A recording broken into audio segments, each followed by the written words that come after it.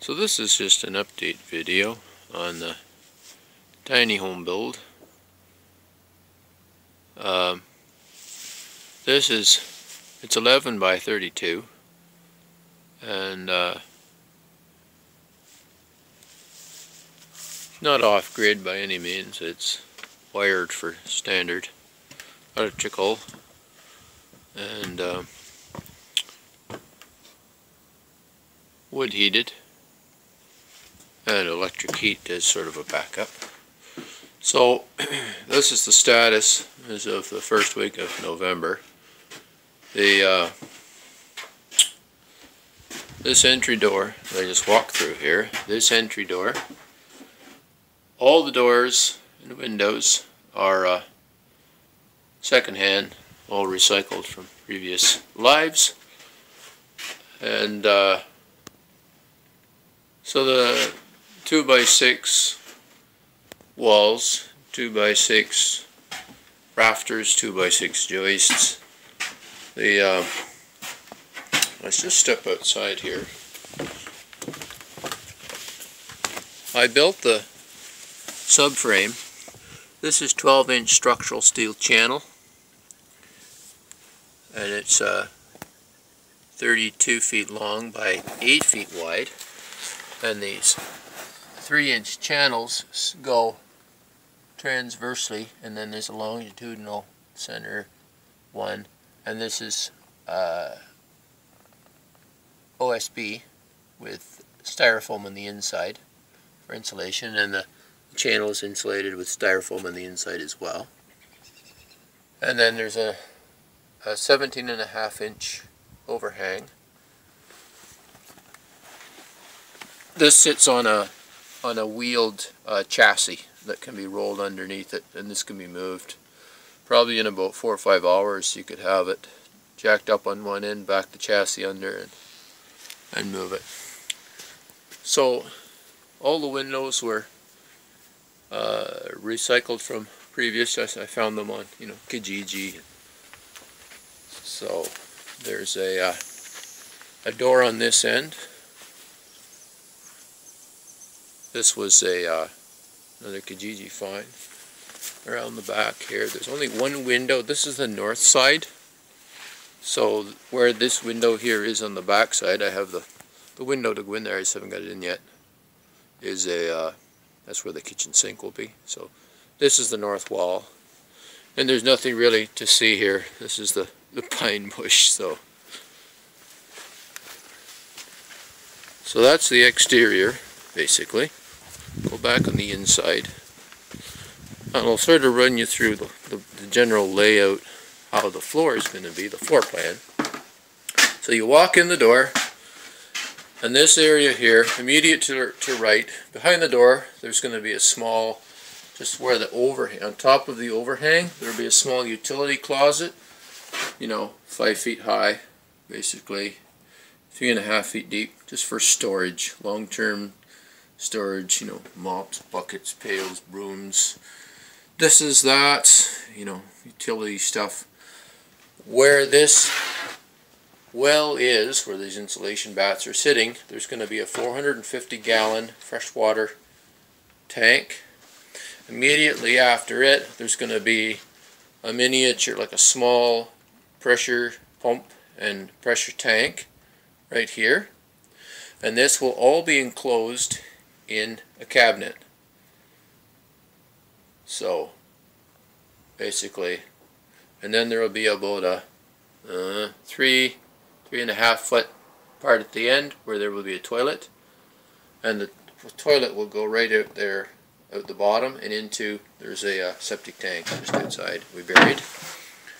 So the toilet will be in the corner where that insulation bundle is, right there. Immediately beside it will be the tub. Immediately beside that will be the bathroom sink, and there will be a small partition wall coming out about 36 inches from the main wall. Then there will be the refrigerator for the place. The refrigerator will be right there. And then from there on down, it will be about approximately, depending on what sort of a used piece of countertop I can scrounge, there will be approximately 8 to 10 feet of countertop. I'm hoping to find a 10-foot chunk, you know, scratch and dent sale stuff, with base cabinets underneath it, just all scratch, stick built, just from wood. Be shelving above for food and dishes, but I really don't store a lot of food ahead. I'm primarily a meat eater, so the deep freezer is mainly my. I just bring food out of the freezer, stick it in the fridge to defrost, and eat it. So, but you know, coffee, tea, mostly plates, lots of pans. Anyways, on the wall here. Then the kitchen sink will be here, obviously, by the window. Over here, just inside the door, there will be an area here about 3.5 to 4 feet, where there will be place to hang coats, place to put your boots, and then the cook stove will be right here where this light is sitting, extremely bright. So I can get further back here. I'm walking on the joists. The wood stove will be right where the light is, and the pipe obviously going out the chimney hole there.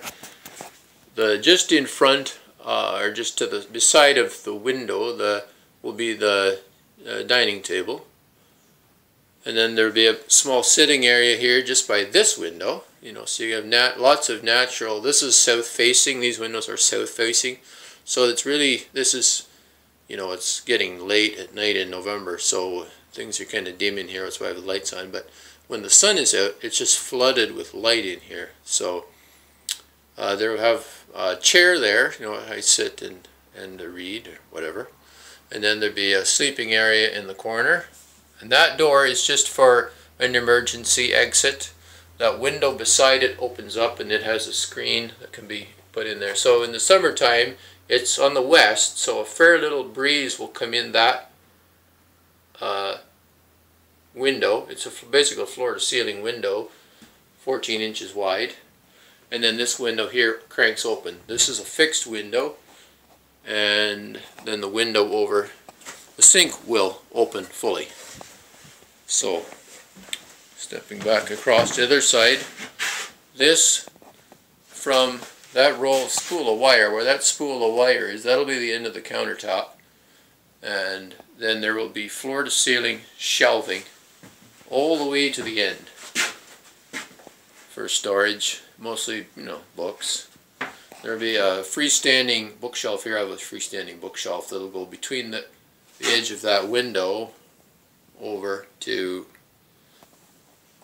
you know, it's about 3 feet wide, and then it'll be built in, essentially built-in storage shelves, floor to ceiling from there on over. So that's basic look at 11 by 32, and yeah, it's rough. I'm just finishing the walls in construction grade plywood. I can't afford to do anything too fancy here, and I'm not a la-di-da person. I'm really kind of just functional is good. So just 3/8 sheathing grade plywood on the walls. I think it looks all right for now. In the future, if I want to, you know, win the lottery, if I ever start buying tickets, then I'll maybe do fancy. But right now, I'm just going to leave it plain wood. And the flooring, I was given some hardwood flooring that was left over from a job. I got enough hardwood flooring to do the sleeping and the living area, and then I was able to pick up enough vinyl composite tile to do the entire rest of the kitchen and bath area and the entryway in vinyl composite tile. So I was really fortunate. There was a store closing, and it was the color nobody wanted, so it's the color I got. Beggars can't be choosers, and it's a nice, I kind of like it. It's kind of like a black granite-y color, Armstrong commercial grade tile. So That's going to be going in the kitchen and the bath area. And I was able to scavenge used vintage appliances. I have to buy a new toilet because I don't believe in scavenging used vintage toilets, but the kitchen sink is cast iron, double bowled, really heavy. The bathroom sink is a cast iron, enameled. They essentially match the kitchen and the bathroom sink. The tub is a clawfoot cast iron tub, and I'll just buy a toilet that's, you know, plain white, just a plain old toilet. And yeah, so I'll do another update as I get more done, but this is the update as of the first week of November, and it's not fancy, and it could have been a lot better, and if I had more time and more money to work on things, but I have more than one full-time job, and this has been just a back burner project, trying to do it in a front burner speed, and it's just difficult. So my dad was helping me today, which was a big help, and I was able to get things done a fair bit. So I'll sign off for now.